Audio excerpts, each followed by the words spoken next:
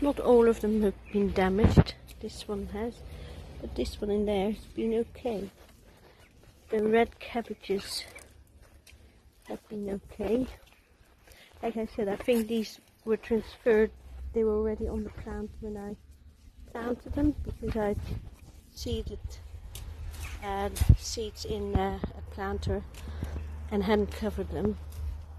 I had checked them, but obviously not too well. We literally just got little snips. Can I show you a snip? Not that close. And we're just cutting them as close as we can to the plant. These leaves just drain the plant, so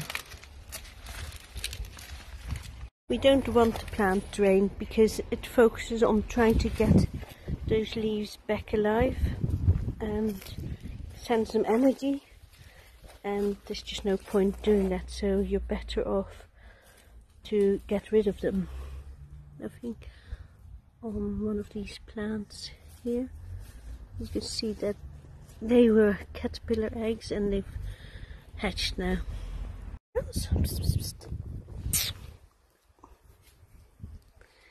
Hello, Freds.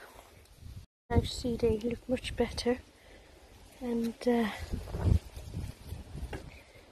look much better. Now we're going to put the net back over. This is my pile of leaves, and they're going to go on the compost heap.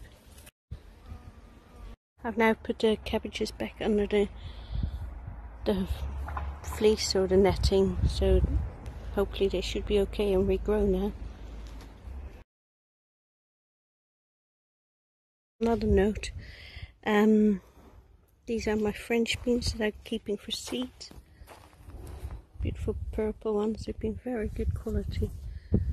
So that will dry in the plant.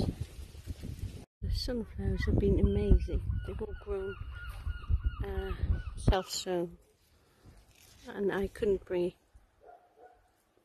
myself to pull them out, so they've just grown in the garden.